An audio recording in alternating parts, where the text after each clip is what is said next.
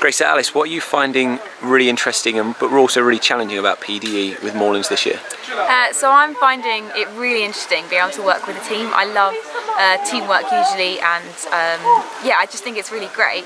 I also think it can be difficult at times because people in your team are so different, and you learn a lot about different personalities, and I think it's been really helpful to help us to maybe get the quieter ones to speak up, so maybe give them a bit more time, but also yeah, it's quite clear sometimes who the people are who love to lead and are quite bold, and it's just working within all those personalities and actually learning to trust one another, learning to build friendships with one another, and yeah, it's just been great. I think challenges would be we stayed outside last night. I'm not feeling too good, so it was a bit cold. It's October, so yeah, we did have tents and things, so that was good.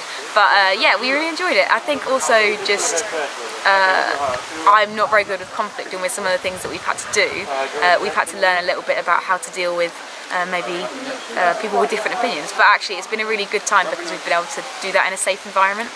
So yeah, really enjoying it.